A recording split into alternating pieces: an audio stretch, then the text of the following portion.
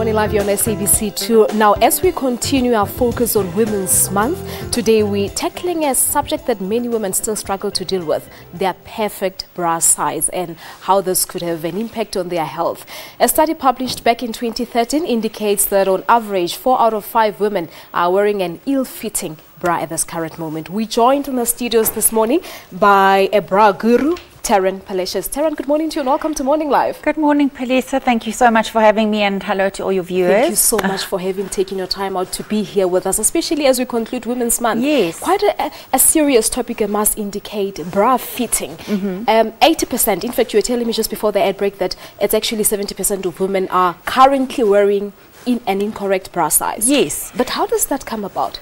Well, it comes about for a lot of reasons. And I mean, you know, our size changes. So a lot of women don't take into account that through our years, from adolescence up to, you know, mature adulthood, our breast size can change up to 6 times. So it's quite, when you know that, then you can understand that it's quite normal to have your breast size change. And in fact, that's why the service exists, exactly for that reason, because it's about finding out how important it is and getting it right so that you can have more comfortable Do we even know the importance of going for a bra fit?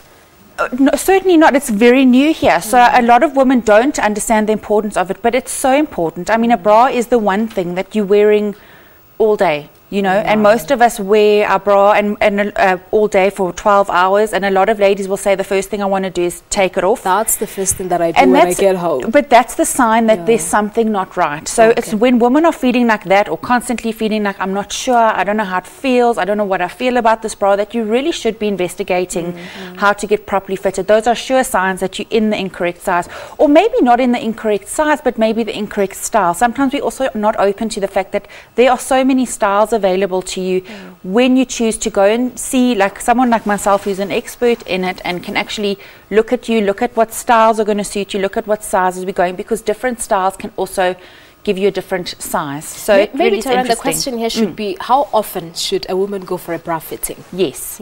Well, I would definitely say there's different industry standards. Suppliers will have different things. I think once a year is sufficient. Once a year. But obviously you would know yourself. So once you come in for the fitting, you're also a bit more educated in terms of what you're kind of looking for, how your bra should fit. So if you noticed any changes or you suddenly gained a cup size or had lost weight and lost a back size, these are things that warrant a new bra fitting, because again, we must understand the importance of it.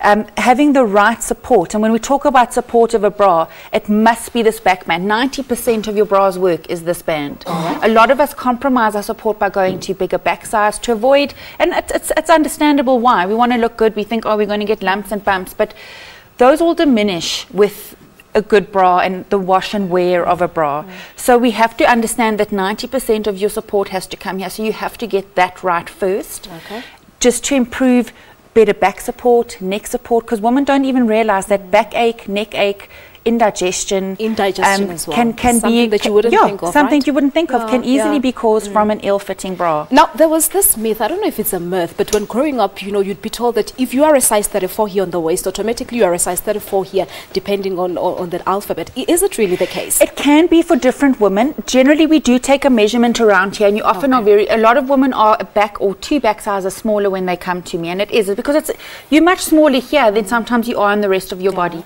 I would say for some women it can be the case. I get some women who maybe wear a 36 size, but they're actually wearing a 34 bra or even sometimes 32. All right. Now, you were actually telling me that a proper bra fitting is when you actually take off, you know, the clothes that you're wearing. Yes. But in most cases, when you go to these retail stores for a bra fitting, they just fit while you have your clothes on. Well, so which is the correct way of doing it? The correct way, if you're getting fitted, is the correct way is you are fitted with your bra on. So, and that's, we always try and say wear your best fitting bras to make sure that you're all in. That just gives us a better indication.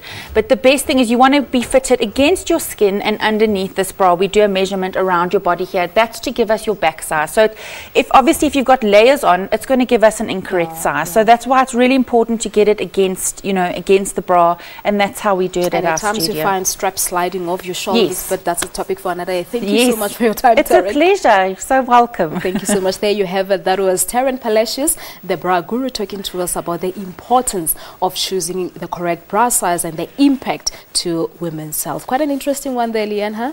Yeah, Palesa,